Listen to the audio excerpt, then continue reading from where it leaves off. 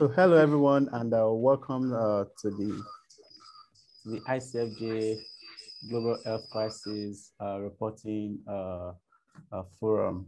And my name is Paul Adepoju, and I'm really glad to have you on today's webinar, which is on a very key issue, which is looking at the connection between obesity and the COVID-19 pandemic. Quick background, several weeks ago in March, the World Obesity Day was celebrated, and a report was released on this particular day that showed that individuals with obesity are 10 times have a 10 times higher chance of dying from COVID-19 than individuals who are not obese. And these reports actually resonated globally and called attention to the importance of committing more resources, committing more time, being more serious, being more intentional about addressing issues that has to do with overweight and obesity.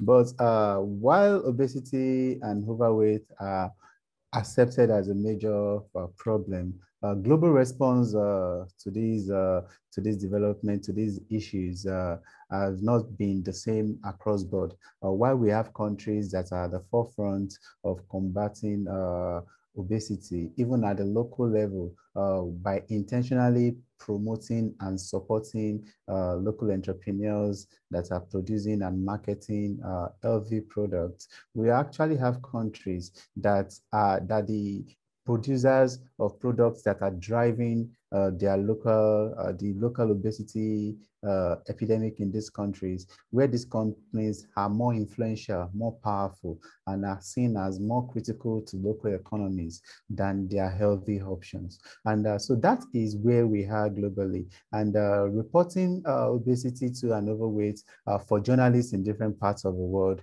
could actually be tricky, especially if you don't know the right terminologies to use, if you don't know the people to talk to and what the key issues are. And that is why today we are deciding to put the focus on talking about obesity. And we have an expert who is vast, not just in obesity, but in non-communicable diseases, and will be helping us to see the connections between these issues and how they affect global health during the pandemic and post-pandemic. So I'm talking about Johanna Ralston, who is the CEO of the World Obesity Federation. How are you doing today, Johanna? Thanks for joining us. Thanks. I'm doing really well, Paul. I'm so happy to be here. It's an honor and a privilege. So thank you. So we are really happy to be having you. And before we go into Johanna's presentation, I would like to notify you that if you are joining us on the Facebook live stream, please put your questions below in the chat, and the chat space available on Facebook. And if you are with us today via Zoom, please use the Q&A chat option to put up your questions. And at the right time, I'm going to put these questions together, and we are going to have an extensive and thorough discussion with Johanna. So without much ado, I would like us to have a brief presentation by Johanna looking at obesity, where it stands in the world, and the key issues that we consider to be relevant for journalists. Johanna, can we project your slides and so that we can have that presentation right away? Sure. Thank you so much, Paul. It's truly a pleasure to be here. And let me just get this organized so that this starts into slideshow. Great. So again, as Paul said, I'm Johanna Ralston. I'm CEO of World Obesity Federation.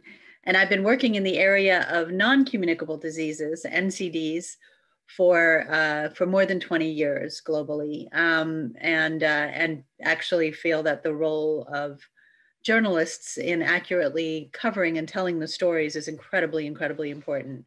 So it's truly, truly an honor, and I hope the first of many opportunities to be working with ICFJ and to be speaking with many of you today.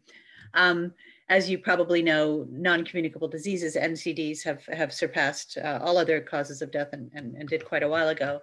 NCDs include cancer, diabetes, cardiovascular disease, and chronic respiratory diseases, as well as other, diseases that affect smaller portions. But essentially, those are the main four, driven by unhealthy diets, physical inactivity, tobacco, and harmful use of alcohol, among other things, just broadly. So I'm going to tell you a bit today about obesity globally. I did a couple of slides on Africa because Paul and I had a really wonderful conversation around the time of World Obesity Day about obesity in Africa. And I think it's got some interesting, unique issues, and also is a story that's really unfolding before our eyes. And so I hope more people are focused on that story. We're also in the middle of this year of a food system summit that is a big UN event that will take place in September in New York. And it's focused on malnutrition in all its forms. And again, that does include overweight and obesity alongside undernutrition, which is a big challenge in many countries, low and middle income countries. So we'll also speak about COVID and obesity. I'll tell you a bit about my organization at the end, and then we'll talk. And I really am looking forward to a discussion with all of you who are here with us today on Facebook. Thank you again for joining. So some basic facts: about 800 million adults and children are currently living with obesity. We don't say obese people, we say living with obesity, to try to really reinforce that it's a risk factor and a disease. It's you don't say, whatever, it's showing that it's something, that there is a person besides the disease. I'll tell you a little bit about that at the end. So again, about 150 million children, and the rates of obesity among children are continuing to grow and are very alarming. So it's really important that we address this. Worldwide obesity has nearly tripled since 1975 and has actually increased, I think, tenfold among children in the last, since the 1970s.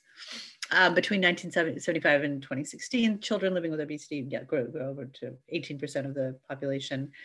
And that having obesity as a child definitely makes it much more likely that you will have obesity in adulthood. And global obesity prevalence is expected to reach, just in 4 more years, 18% in men, and more than 1/5 of women will actually have obesity. I should say also, that number doesn't include overweight. So overweight is a body mass index, BMI, of between 25 and 30, and obesity is 30 and above. So overweight is those numbers are even sort of double this. The overweight challenge, and overweight leads to obesity, just shows that this is growing. So if you want to look just quickly along the time frames, if we look from 1980, 2000, and now, the numbers and all the numbers in all the countries in gray here are countries for which there just wasn't data collected, or there just wasn't enough of anything meaningful to be collectible. But that shows that there was certainly, obesity was becoming a real challenge in the US and in Finland, actually, and other countries, but it wasn't really being measured systematically. 20 years later, there was seriously a problem growing. And then now we look at, and this is among women, this figures, we look at the fact that it's not just growing, but it's growing everywhere. And that it's come to many parts of Africa and Asia. And so it's really a growing challenge. These are similar figures for men. There's not really that much different, but it's also helpful to see there are more women than men in Africa and in the Gulf region in particular with obesity. So that's one reason that we separate them out. And then if you look at young girls, children, or women under 18, you could say, these are the numbers here, showing that, again, very little sort of overweight or obesity. So BMI, you measure childhood obesity differently, but overweight or obesity was not a really big issue, which is, 40 years ago now, but how much it's grown and grown widely. So, and same thing with boys. So I think we can establish, and then this is a graph that's kind of helpful, which shows a lot of sort of the obesity prevalence rates are in the 28s, 30, that's, quite high, or numbers of people living with obesity, sort of number of people living with obesity, I should say, is quite significant. In the US, it's enormous. It's approaching 100 million. But then you look down at the lower right, if you look at the Pacific Islands, you have prevalence of obesity, so percentage of the population living with obesity. while it's, you know, in the US, it's 36, down in the many of the Pacific Islands, it's generally around 50%. So again, highest rates of obesity are in the small island developing states, the Caribbean, the Pacific Islands, and then also in places like the Gulf, as well as US, UK, Mexico, and a few of these other countries here. Countries with the most rapid rise, though, to show that those countries that are not showing still probably relatively low obesity rates are increasing. So obesity may be leveling off somewhat in the higher, heavier countries, if you will, but it's growing in places that currently do not have a high obesity rate, and that's listed here. They are generally in Asia and Africa. But we've done some projections looking at both the increase in obesity over the next sort of 30, 40 years and the economic impact of that as a percentage of GDP, and it's quite high. So it's very much, why do we have an obesity epidemic? Just simply, it's very complex, but soft drinks play a role. This increase in sugar sweetened beverages and their wide availability. Certainly there are places in the world where you cannot get clean water, but you can get soft drinks, which is, you know, that's a really important point. For some people, it's their beverage. Physical inactivity, which has grown as we've become more urbanized. Genetics plays a huge role, much bigger role than people understand. And certainly the genetics of your mother when she's pregnant with you matter, just as does her eating, in terms of if you're going to be predisposed to obesity. Diseases and drugs can be associated with obesity. Some of them it's a side effect, and stress contributes to it. Ultra-processed food, such as we see here. On the top, you see normal, non-processed food. On the bottom, you see, you know, apple, you know, mango flavored popsicles, but there's no mango in them. There's no food in them. There's just chemicals. Fruit Loops, which are not actually anything to do with fruit. Meat products, which don't have much resemblance to actual animal, and soda. So these are some things that are have contributed to it. This growth in portion sizes. Food has gotten cheaper and over the years, and there's just greater availability of it. But ultra processed foods, again, there's different unprocessed foods. It's fine to have, you know, if we cook, you process food essentially, but it's ultra processed foods that's really driving a lot of this. And the foods, it's generous to even call them food. What works, some of the things that work we'll tell you about are things like labeling, these things about that show high in sugar, high in calories, changing packaging, for example.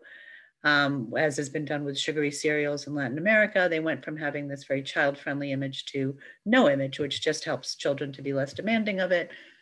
These are some things that work. Understanding this as obesity through the life course and what's called the obesogenic environment.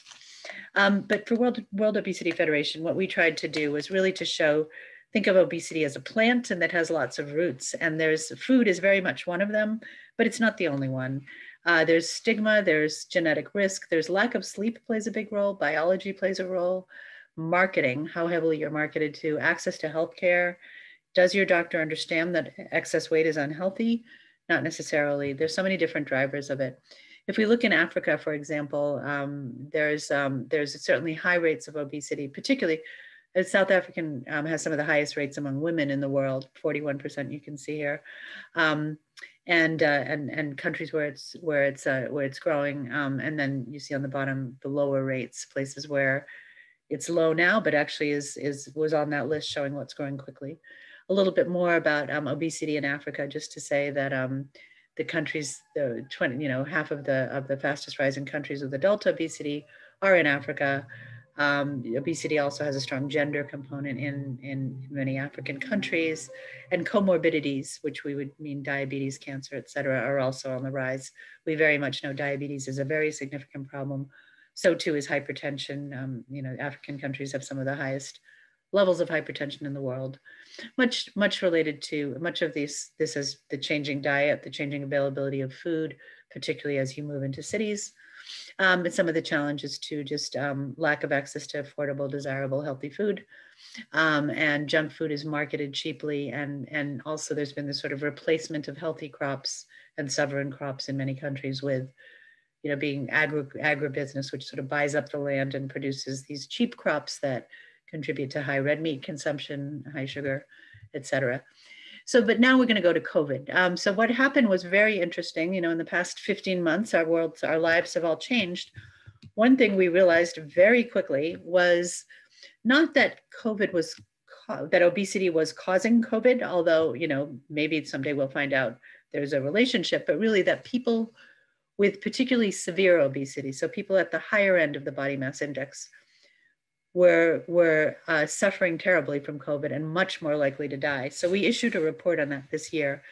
It's not that when you have your population is at 48%, it's low, and when it's at, then it goes, all of a sudden it goes up one day. But this broadly just showed that the countries with the 10 lowest rates of COVID death were all low in obesity, except with one exception. The countries with the 10 highest rates were all high in obesity. So there was clearly a connection.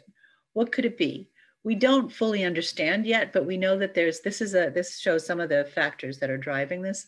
But clearly that when you have obesity, when you're carrying a lot of excess weight, first of all, you probably have comorbidities. You probably have diabetes and hypertension, and those are all going to work together to make you less healthy and less able to fight off a virus. But also you have an inflammatory response, essentially, that's putting you just much more likely to have a very bad outcome.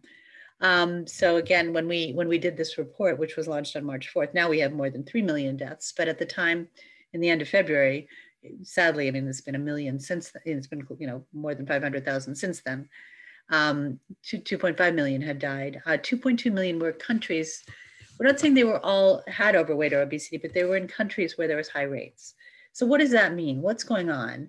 Well, we know that also means that they're likely, even if they don't have obesity themselves, countries with high rates of obesity have high rates of heart disease, have high rates of cancer. If we look at the countries with the 10 lowest deaths per 100,000, they also had, you can see the third column here, they also had in the fourth column, low rates of adults being overweight, with the exception of New Zealand and Papua New Guinea. In the 10 countries with the highest rates, US, UK, Belgium, Montenegro, mostly just Europe and US, plus Mexico, I think is number 11. They all had high rates of obesity, high rates of COVID death. But what about New Zealand, Iceland, and Cuba, countries with high rates of obesity, but not high rates of COVID death? We think it's probably because they're small island states and we're able to close their borders. And as small island states, it's easier when government tells you to do something to do it. It's not as sort of unruly as some larger countries are. So wider impacts have strained food systems and supply chain. There's been a lot of unhealthy marketing, reduced opportunities to be physically active. So people who are on the border of being obese or having obesity crossed that border also during lockdown. So there's been a lot of different factors that have contributed to this. Increase in eating unhealthy food, being marketed to not being able to get health care. Recommendations for ways to treat this include public health approaches, but also, working in the health system to try to get help for this. If we look at the WHO manifesto for a healthy and green COVID recovery, which they came out with about a year ago, everything here is also good for obesity. So that's an important point. Walkable cities, stop subsidizing fossil fuels that cause pollution and drive climate change. Climate change contributes to our unhealthy food systems. So just now to close out, and now I'm really looking forward to hearing from you. At World Obesity Federation, we are oriented around WHO and UN targets on obesity. Now, over the past, obesity has been understood as a problem for quite a while, but no one's known quite what to do about it. And we still don't have the perfect formula. But WHO and the UN passed targets, global targets, saying no increase in adult and childhood obesity prevalence. This was a target that was passed in 2013. There's also, a UN target around ending malnutrition in all its forms. It's not being reached. And so therefore, we at World Obesity are saying we need to take the complexity of obesity and communicate that the roots of obesity that are driving, we're going to communicate into a clear map forward, which we call roots, which is about recognizing obesity as a risk factor in a disease. That's the R. The O is obesity monitoring and surveillance. The second O is obesity through the life course. That means childhood and adulthood obesity. T is about treatment, understanding that some people have obesity and we need to treat them in the primary care system or in the more secondary and tertiary care. And systems, food systems, health systems, urban systems, transportation systems. So what we've tried to do is say we're not going to tackle obesity by doing one thing. We have to do 5 things, or we have to do many things at the same time. and they all fit into this root strategy. On World Obesity Day, I just wanted to mention when we issued this report, what we were shocked by was how much enormous coverage there was on the day. So this link between COVID and obesity, which we know is associated with, again, how unhealthy people with obesity, severe obesity actually are. Huge reach on the day itself. And interestingly, Boris Johnson launched a £100 million budget in the UK government to address obesity. Now, actually, states and cities in the UK are looking for ways to spend this money that they have to spend. And it was really in recognition that Boris himself, this is important, has obesity or had it. He got COVID. He was very sick, and he understands now what it means, and he has therefore made this a priority. And there's actually many political leaders who are carrying extra weight, and I think who are going to be more attentive if you're trying to reach people. So we work through these different reports, and again, we ask you to come to our website, www.worldobesity.org, and we have this report on obesity, missing the targets for adults and children, which came out in March 2020, showing those targets that I showed you earlier for the WHO and the UN. We're not missing, we're doing terrible on, and we need to do much more. We were saying that for a long time, and then COVID happened and showed what the consequences are of not doing something about obesity. So it was a perfect storm where we're able to get more attention. The Atlas of Childhood Obesity, which also shows how we're doing in terms of children, which again is also not good. We're doing a terrible job globally. And each of these includes report cards for every country in the world. So you as journalists can go to these and find a report card on your country on how they're doing. What are the particular drivers of obesity in your country or your countries that you're focused on, and then look at the resources that can help. And then finally, again, the 2021 Atlas, which I think shows in very concrete terms how many people are dying. And what I would say is now that we've looked, that's looking backwards. But if we look ahead to preparing for the next pandemic, which I think we have to live in a world where we are, we couldn't have stopped the pandemic by addressing obesity. We could have stopped a lot of people dying and a lot of the economic toll that happened from having to close down so that healthcare systems wouldn't be overwhelmed. Meaning that next time we need to get our arms around this and really do something about overweight and obesity worldwide. Sorry, I just went backwards. Also, this is a report that's coming out soon that will provide additional tools, and it will soon have information for every country in the world, again, on the World Obesity website, which shows we're piloting it in the 8 countries listed here: Brazil, Mexico, Thailand, South Africa, India, Australia, Saudi, and Spain. But we are looking at what is the impact on gross domestic GDP of obesity, of the hospitalizations, of the health costs, of the lost productivity. So that helps to support investment in just what the UK has done, obesity prevention, and people who already have obesity not managing this. So we also have lots of stories from our global community, and I think obviously we know stories matter. These are on the World Obesity Day website, but we also have them in the regular website. So the person telling that story can be very powerful. My last point, and then I want to hear from all of you, is it's very important to not use stigmatizing language. One of the issues is that I think initially people understood overweight and obesity as just a sign of weakness or laziness. Now we know there's a much more complex genetic storm behind it. And we know that things like the food that people have availability to, which the poorer people are, the cheaper the food is. And then that means that the less healthy it often is, unfortunately. There's many drivers, and yet we portray people with obesity as bringing this on themselves. We don't even show their face. It's just this very anonymous, judgmental picture. And we say, and so we want to encourage people to also use language that, to use positive images of people with obesity, showing we're all in this family together. And many of us, in fact, have overweight or obesity, and sort of positive messages. And then also should say people with obesity rather than obese people. Suffer from obesity. It's better to say have obesity. So and not having these photos of people eating unhealthy food. So that's that, and I'm going to stop sharing now, so that Paul and I can talk. Thank you very much. Yeah. So thank you very much for that eye-opening introduction that really sets the ground for a lot of conversations on the issues of obesity in different parts of the world. So I'd like to start with the complexity of obesity itself. And do you think the definition of obesity outside what the WHO and international health organizations define as obesity.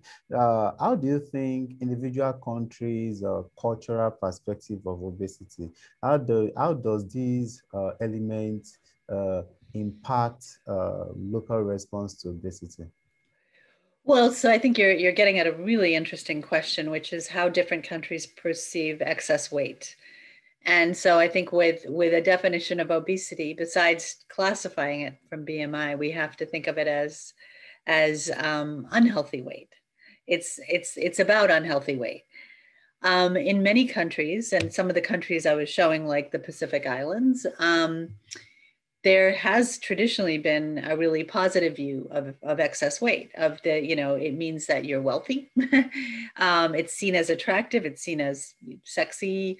And that's fine. I mean, I think nobody here wants to say a big body cannot be a beautiful body at all.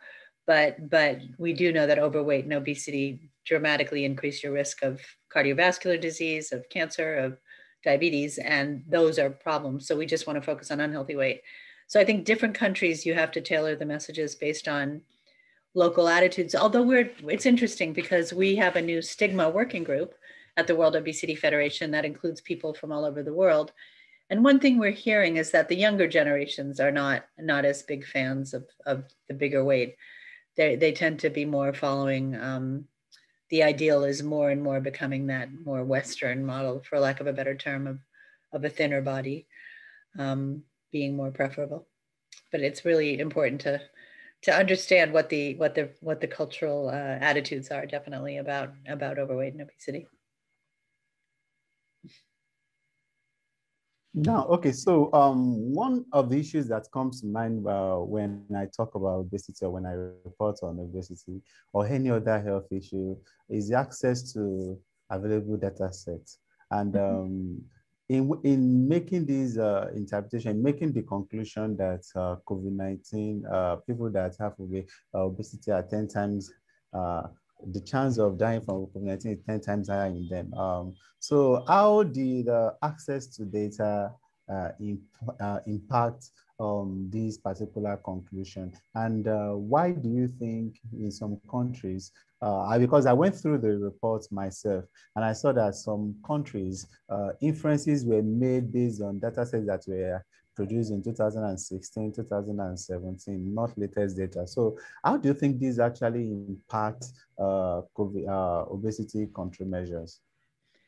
So the availability of data, I think it's an incredibly important question because I think obesity hasn't really been understood as well as other things as a disease is what I would say. It doesn't get, so there's the global burden of disease, which measures a lot of, that's what we use to understand a lot of disease burden. They don't describe obesity as a disease, although the World Health Organization does. They just think of it they just describe it as a risk factor for other diseases. So you wind up getting there's not a really great accurate picture of obesity. So like anything that's kind of, we're still building the science around and building the evidence around. You have to just kind of trust good estimates that have had a lot of rigor. But we at the World Obesity Federation, we have the Global Obesity Observatory, which includes data, the best possible data from every country in the world. Now we try to use measured data, but we also use estimates where measured data are not available.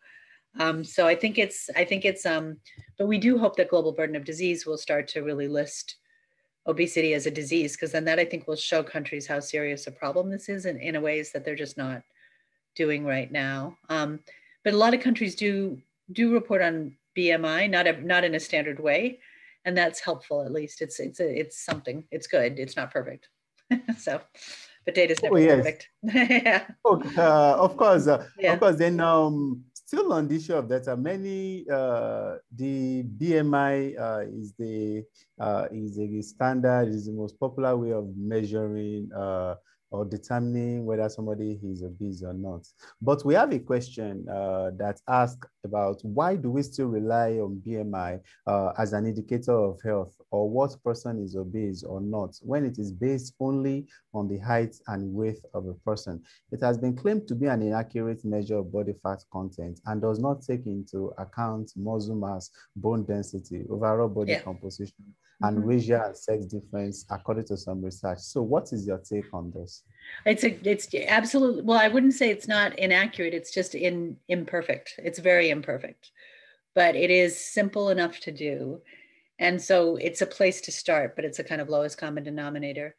There are definitely other, so one example, I guess, is if you're a very fit rugby player, you could still have a BMI that looks, that would call you obese or say that you have obesity, but you're actually really healthy, your heart's healthy, you're just big and you have a lot of muscle mass. Arnold Schwarzenegger, I don't think has a BMI that would make him obese, but some athletes do have so much muscle mass that they would be, if you just used BMI, they would be, you'd get an inaccurate picture of their health and of their state.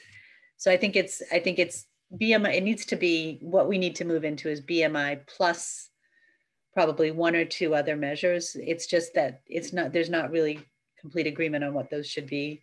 There's things like hip waist ratio.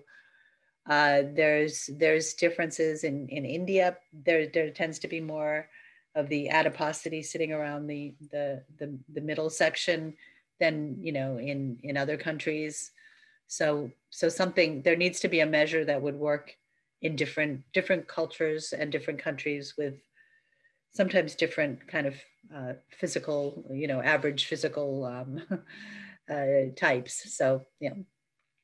Yes, but BMI is good though. BMI is good. It's just not enough at all. Okay. Of course, I agree with you. Yeah. Still, because I think the approach would be something, having something instead of having nothing would be the implication. Then still on data, maybe one of the last questions on data, we have another question that says much of the country data used to compare COVID-19 death rates and the correlation with obesity are places where data is underreported or not reported for a while. How can this data be reliable for making these connections, and how do we deal with issues such as obesity that may be stemming from them, but you can't see because of unreliable data? So what role does data play in combating obesity? I don't know whether Sorry, can you repeat the first part of that question? I don't think I fully understood the. Okay, the first question says the first part of the question says, how do you deal with issues such as obesity that may be stemming from unavailable, underreported, or unavailable, or long lack of latest data? And what role does data play in combating obesity? Mm-hmm. No, I think that's important. I think that I mean, as I said, I think I don't actually think data is very much a problem, lack of good data. And you will see if you visit our Global Obesity Observatory that we have really tons of data for some countries, and they tend to be more in Europe and the US and high income countries, and much less for other countries. But I do think that there's different, we also use multiple data sources to see, are there good proxy measures, including diabetes, because we know that a high portion of people with type 2 diabetes will have overweight and obesity, for example. So are there kind of other measures that might be good proxies until we have a robust surveillance system in place, for example? And that's part of the Roots framework. As I said, obesity monitoring and surveillance is one of the O's, because we know that data is everything, but data isn't always the easiest thing. You need to build a surveillance system. And part of that's partly why I also emphasize, if it's understood as a disease, then you need to be measuring it as a disease. So, but underreporting kind of really varies. We try to use, again, as I said, I think one of the reasons we try to use measured data, not self-reporting, because we see that as the best form of reliable data. And that's obviously one way around it as well, in some places we can't, and we have to use just estimates extrapolating from other countries. I hope I got that. Unfortunately, Joanna, there are lots of questions that Okay. I'm not sure I'll be able to even put in my own personal questions, but I think it's better I take most of the questions from the audience. So Sure. there's a follow-up question to the one you just took, and the person is explaining, I meant, for instance, for places in the global south, for instance, Tanzania has not reported death since last April. So how can we make these connections and help people there? I think the question is about places where the latest data are not available. How can and we have to be able to still draw connection between obesity and COVID-19. So when data is not available, how can reporters report on that country? Well, I think that is where a little bit of peer pressure of countries around Tanzania can be helpful, that if there's a similar profile, if the population is similar. So I'm assuming that the Kenyan numbers might be helpful there to place pressure on, I mean, I'm thinking place pressure on government and on donors and on WHO to acknowledge that obesity and overweight and obesity in Tanzania should be addressed if we want to be certainly preventing the next pandemic and while managing this one. And I think there's a lot we'll find out there's a lot we are finding out about the weaknesses in our health systems and our monitoring and surveillance because of COVID that will extend to not understanding the burden of obesity in many countries. I think we'll understand it's much higher than we even thought once we are out of the crisis of COVID, and that's going to take a good long time, and able to look at what worked and what really didn't work. And I think a lot of health system surveillance didn't work, and that's unfortunate. But that's where you can use a little bit of peer pressure or comparisons by countries that are similar and nearby, I would say. Yeah, so Sharon wants to know whether you mentioned that obesity is a gendered issue. Sharon would like an elaboration on that. So I would say it's in some places. So in the Gulf, for example, you have a culture where people don't go outside that much. I mean, if you've been to Gulf countries, you know that it's as much as 30, 40, 50 degrees often, and there's not sidewalks and things. But that's unfair because that's changing too. But it's much more typical for women to be stuck at home and with limited opportunities to move and to be outside, and also a culture actually of hospitality around food that can contribute to carrying a lot of extra weight. So that's one way. So women not being sort of having the opportunities to be out and about in some countries, and in others, it is that sense of one of our, for World Obesity Day, we had people from all over the world advise us on our imagery, and one of my colleagues from Kenya who works in the Heart Foundation said, if you go to a wedding and the woman isn't plump, everybody, the bride isn't plump, everybody will say to the man, you need to fatten her up to show that you're successful. There's cultural issues like that are sort of gendered in that sense. But it does have to do both with staying home and having very limited access to physical activity, and then also the sort of the weight gain that is associated with pregnancy, and having an obesity problem before pregnancy, or having a weight problem before pregnancy can often turn into having an obesity problem after you've had 1 or 2 or 3 pregnancies, and that just doesn't, that cycle begins and is very hard to get out of. And yes, the issue of the gender connection between obesity and is not something that is just peculiar to one country, and I think it's something that is being practiced in many countries, especially in Africa, and maybe there are experiences elsewhere too. And which brings me to the issue of there are some drivers of obesity that are strong, really strong, and very few individuals or organizations or governments are willing to take them on. Let me give you a quick background. In a country like in South Africa, seems to be one of the very few countries in Africa with a major sugar tax. And and when they do in the dialogues that led up to the introduction of the policy of the law, we saw the sugar players, the beverage industries threatening citizens that tens of thousands of jobs will be lost. I don't think any political leader would want to take that gamble. And so when we have that threat to the political ambition of visionary leaders, and coupled with the fact that there are some cultural elements that ensures that obesity is deeply rooted in the practice and daily lives of the people. So how does a particular journalist that is interested in reporting this issue go about trying to look at it from the solutions perspective, especially when there seems to be a reluctance to try something else? I think it's actually a little bit scary how some companies, and not all, a lot of companies are trying to do the right thing, partly because it's good for business to have a healthy population that stays alive so you can continue, but there are companies and there are parts of companies that have very, very, very harmful practices and place pressure on governments. We've seen it in, yes, South Africa. It's happened in many countries where this sort of, we will build you a big new plant and guarantee you employment if you back off from taxing sugar sweetened beverages.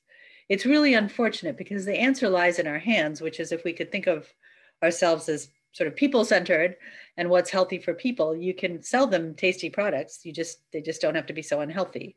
That actually is a possibility. But it's this kind of near-termism that happens, and it's very, very, very distressing.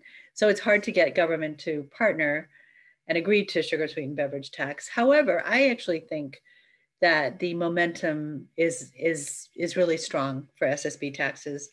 I think the way it happened in Mexico City was pulling together a very strong civil society coalition.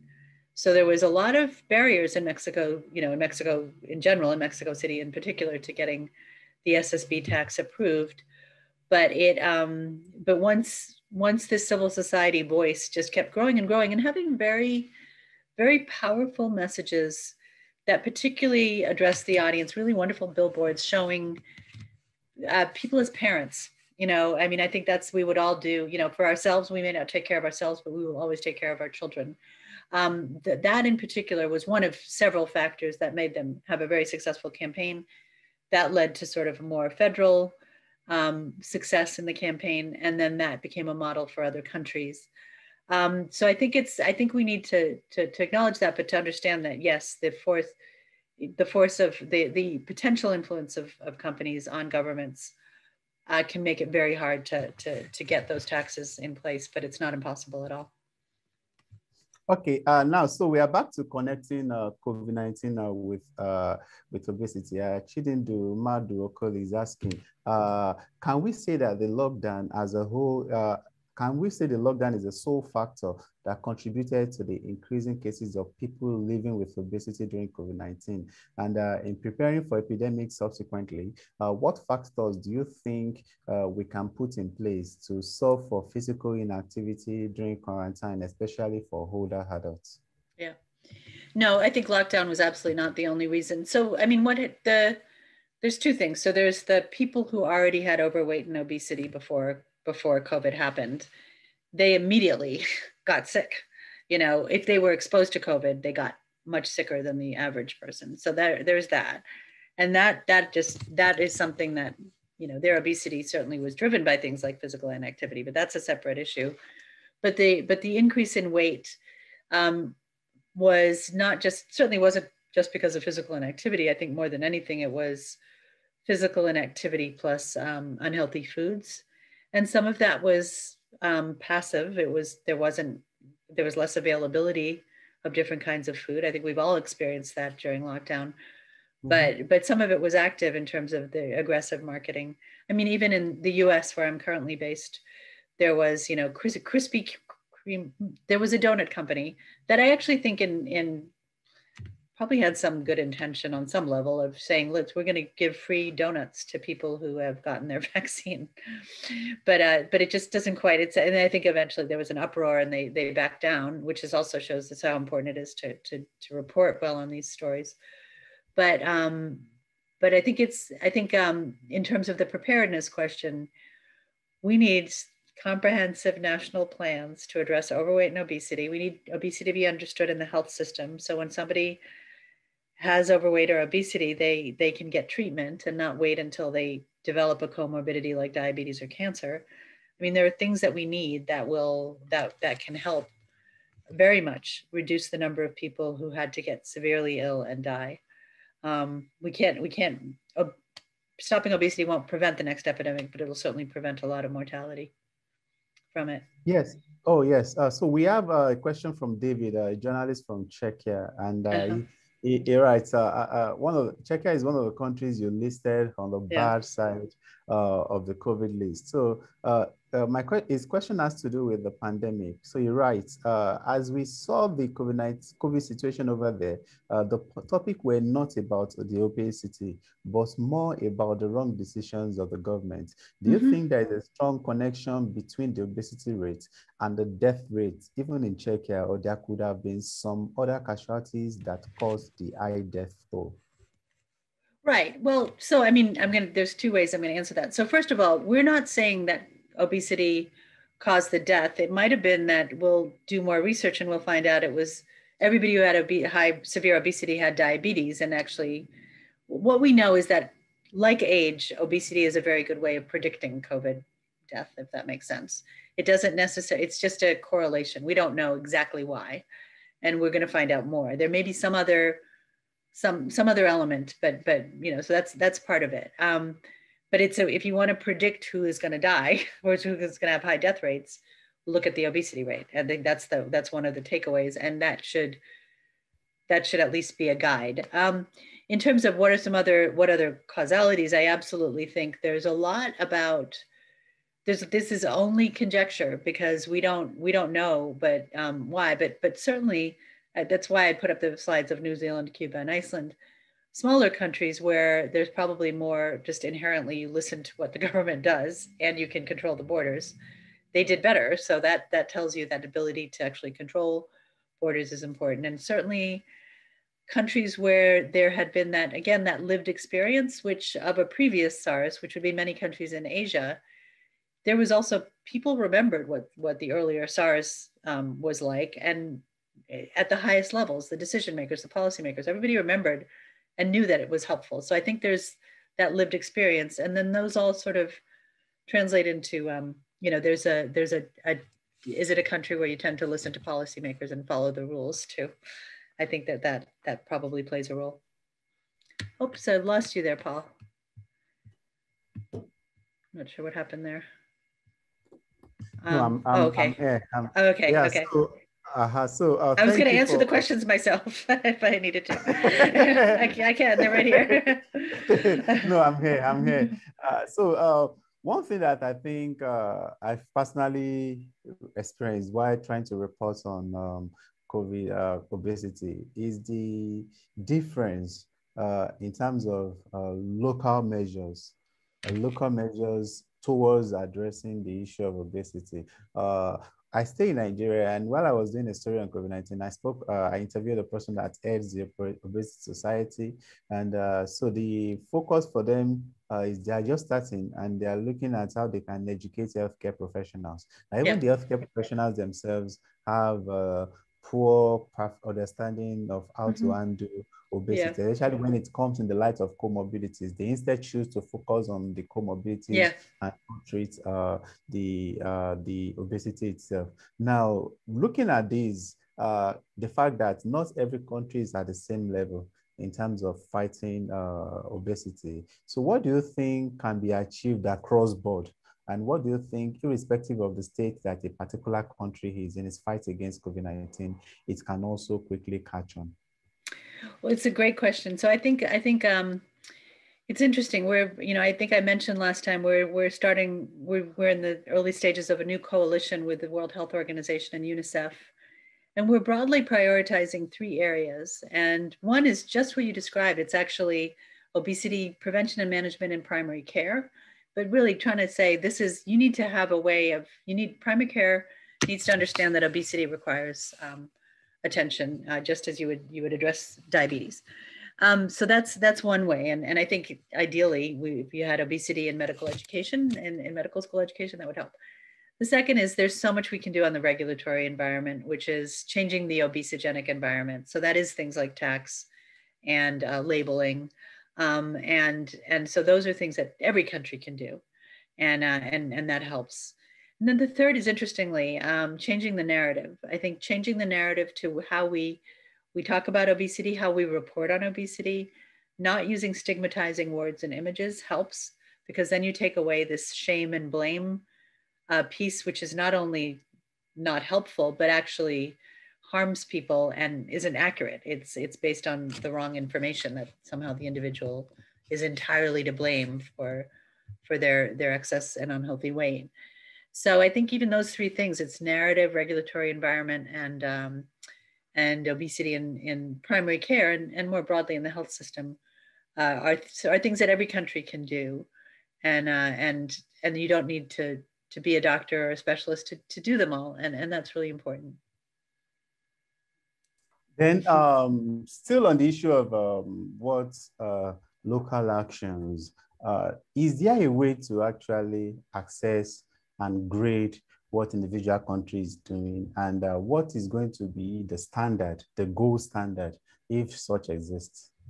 Well, so in our report called Missing the Targets in 2020, which is on our website, that's, again, every country, technically every member state had signed on saying they were going to reduce, they were going to keep obesity prevalence, not rising, starting in sort of 2013, and end malnutrition.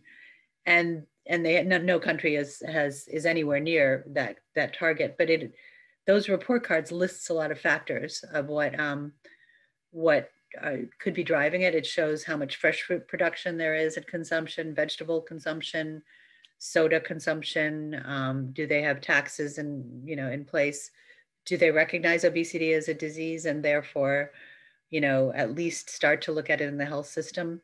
All of those things we see as what needs to happen. So we do have these report cards, which I hope that you can all use. They're free. They're on our website, that can really kind of tell that story a little bit better and show these are really the ingredients that are going to contribute to addressing unhealthy weight. Then there is a thin line between, for journalists that are trying to report on obesity, which is, how do we report that this is a crisis? How do we report that there are things that individuals can do to reduce their risk of having obesity without stigmatization? Yeah. So, well, do you have an approach to it? Yeah, absolutely. So I want to call out. We have the World Obesity Federation has for reporting. We have an image bank of pictures of lots of different ethnicities where people look, are carrying excess weight but look happy and are very respectful. So using our image bank, we also have colleagues at the European Association for the Study of Obesity and other places who also have image banks. And so those pictures exist. So that's one thing, is use the good pictures. We always ask the journalists to. And then use the language. And we have guidelines on language, which come from our colleagues at Obesity Action Coalition, on the right language to use to describe people respectfully. So that's just a first there. In terms of, I'm sorry, the first part of your question, I've completely forgotten. I just answered the second part of your question and forgot the first part. Sorry. What was it? Yeah. Okay. The answer you are giving me is also leading me to another question, which is what are the major wrong languages that you think journalists are always using that is wrong while reporting COVID-19? So if you can just give us a few examples of this before we go back to how to report COVID-19, okay, to describe it as a problem, but without stigmatizing the patient. Well, yeah, I think it's it's also saying he's, you know, this person, you'd say he's not an obese person, you say he has obesity. You don't say he's, you know, it's all his fault, you know, he's blaming the individual for it, or it's all the parents' fault. Can't they stop? They're weak. You know, they're weak is one of the big ones, that they're weak, they have no willpower. If obesity has increased by you know, 300% in the last 40 years, it's not like people got 3 times as weak. You know what I mean? It's not like everybody suddenly became greedy. You know, I think that's just another way of looking at it. And especially if childhood obesity has increased by 10, you know, tenfold, it's not like children became 10 times more greedy. There's something in their environment that's obviously changed. And that's a big part of it. So I think it's really moving from individual blame to not societal blame, but societal responsibility. It's a shared responsibility. I think that's the language to use. But again, try to avoid saying obese person and say person with obesity. It really helps to show that that person as having this, not being this, and that's really helpful. So, but your earlier question was about reporting on COVID and obesity. And I think what's been interesting about this is that because it takes a very long time for obesity and for other NCDs, other non-communicable diseases, to make you very sick and to kill you, it's been harder for them to get the attention that infectious disease has gotten, even though, and infectious disease should get the attention, it deserves it, but it's been harder to create a sense of urgency because it happens over a long time. And it happens much longer than people are elected officials are in office, so it's hard to get attention for it. However, what COVID has done is actually show, particularly in obesity, that this is something that usually is longstanding, but you will quickly die from if you have COVID. And that actually, so that kind of time frame is in a way why reporting on obesity and COVID is a really more attention grabbing story, quite frankly, which then helps get more political attention for it and people taking it more seriously and thinking about it. I think hopefully that answers that question. Oh yes, I think it does. Yeah. Then oh, okay. So, okay, this person was just greeting. I thought that was a question. And so back to my lines of question. When we look at the responses and in some local organizing groups that I've spoken to, they said there is this overwhelming nature of what is expected to be done. For instance, they have to talk about politics, they have to talk or engage policymakers to make the right rules. They have to educate the general public. They have to talk about looking at this from a whole point of view.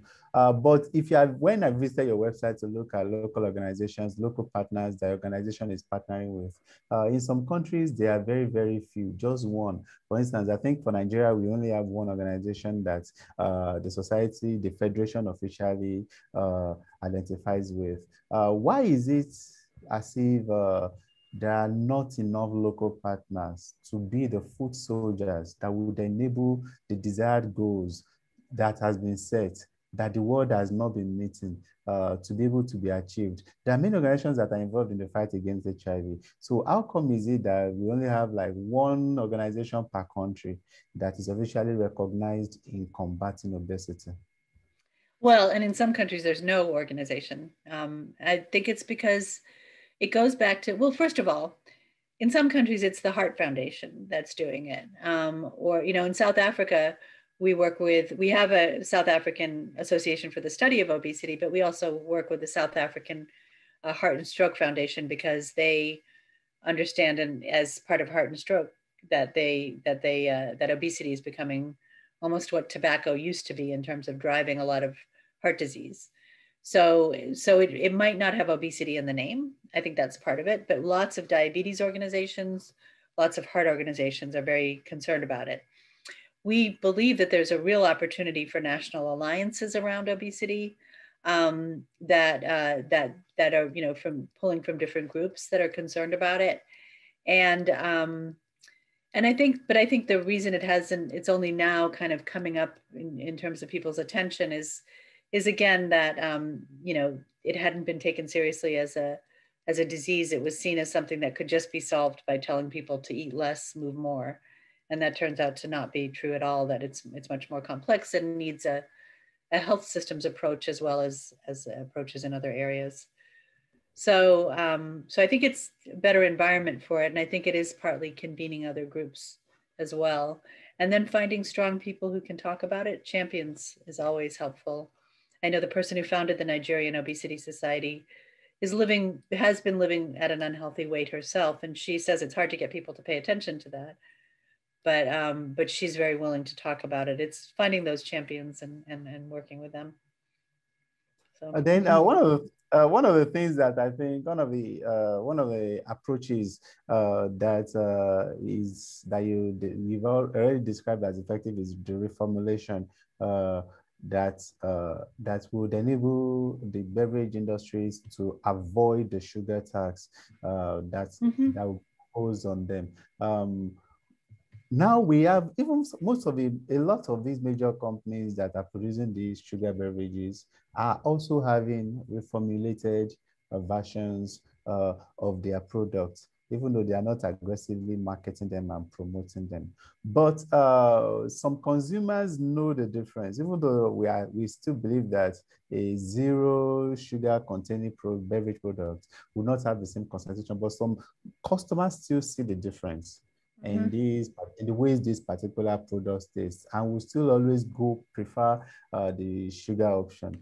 Do you think, what do you say to this reformulation technology? Do you think there is still room for improvement, or do you think people should, do you think they have to taste alike? And or do you think the industry, in terms of the technology and the approaches or suggestions that have been market, they're already good enough? I don't know whether you got my question. Yeah, I think so. So a couple of things. It takes a while to change your taste.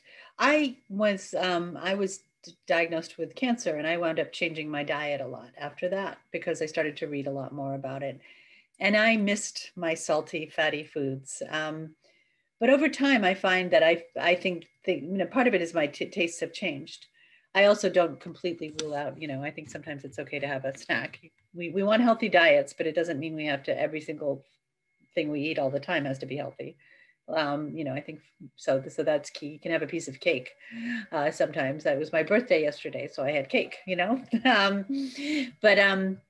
but so I think that's part of it, is it does take time to change tastes. I think that product reformulation is really important. And I think tastes generally have changed. Demand has changed a lot over the last 20 or so years in places where, places like, so many places where you now have like vegan burgers and things like that wouldn't have been available 20 years ago, and people want that and like it, and understand that it matters. So I think it's possible to change, demand a bit as well for different types of foods. And I also think that continuing to encourage companies, and probably incentivizing companies, maybe with tax breaks and things, to invest more money into research on reformulation, can definitely continue to be positive as well.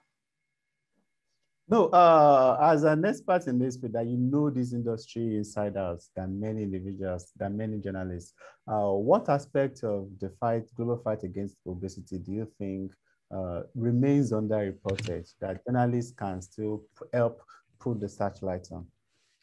Well, I do think that this obesity and COVID relationship is still, although we've been really pleased with how much coverage it's got, it needs to, that and preparing for the next pandemic, which, we need to be unfortunately thinking about, is definitely needs more coverage. The other is just this whole idea of obesity in the health system, that we really need a lot of doctors and nurses and healthcare professionals. They have a lot of bias against the person with obesity. They don't understand it. They don't know much about it. So that's an interesting angle, I think. And if there were much better understanding of obesity in the health system, there would be much, much, much greater outcomes for people with obesity. So I think those are a couple of the stories. And the childhood obesity story is a really important one, because you really can't argue that it's the fault of the child that they have obesity. I mean, anybody who says it is, people will then say, oh, it's the parents, but we know it's much more complex than that. So everybody wants what's best for our children. And I think the childhood obesity story is an incredibly important and powerful one. So I think there's lots of different, it's also, obesity is a very interesting topic because there's so much to it. And so hopefully that can, journalists can understand how it cuts across so many different areas and can be a really very interesting way of looking at different issues. Then how is your federation, what arrangements or what kinds of assistance are you willing to provide to journalists that are interested in covering obesity? We're very happy to talk to journalists. Just contact us, and I can even put my name in the chat. You're free to, I'll put my email address. So. Somebody asked specifically for your email address. So let them have an email address that journalists can always send messages to in case they need anything from the Federation to guide their obesity reports. Yes, I'll do also info at worldobesity. Well, what I'll do is I'm actually going to put you in touch with our comms person here too, so you can, because if you're a journalist, you'd want to reach. Her name is Ellie Needs. But feel free to contact us. We're happy to talk to journalists. We know what an important role you're playing in this, and are really happy to talk to you. So yeah. Yeah. So we're already beyond past time. Past time. But as we conclude, what do you think the key message for an ideal story on obesity should be, and how do you think journalists that are interested in covering obesity can continue to be interested beyond COVID-19?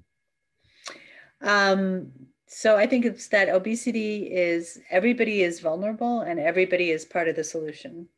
I think that's one key message, because we did, for World Obesity Day, our messaging was everybody needs everybody, because we all have a part to play in this. That's one main message, and it is a health challenge, and there are solutions inside and outside the health system. Then, are there any events that the organization or any platform or any forum that the Federation is putting together that I think can also be of benefit to our journalists? Absolutely. So we actually had a webinar at the same time as this webinar. We run different meetings and webinars on our site. And so we would welcome you. I'm not sure, the next one might not be until later in May or June, but that's something that we really encourage you to come and listen and come to our website and explore it and sign up to receive information about our webinars and other information that's going on. And yeah, and to just to request to receive material. We have activities going on all the time, and then we also have wonderful member organizations all around the world who run their own events and webinars, and hopefully in-person meetings that could be of interest to the journalists as well. There's lots and lots going on, so we're very, very busy, and really want to hear from all of you. So I really appreciate it, Johanna, for actually taking time out to honor our invitation and to be with us today. And so for everyone joining us on Facebook and on Zoom, I really want to thank you for joining us. And I hope this webinar helps inform you better on the topic of obesity and COVID-19, and importantly helps inspire potential new angles for stories. And if you're not a member of the ICFJ Global Health Crisis Reporting Forum yet, I encourage you to please find the group on Facebook. And for more information about this initiative, please visit www.icfj.org.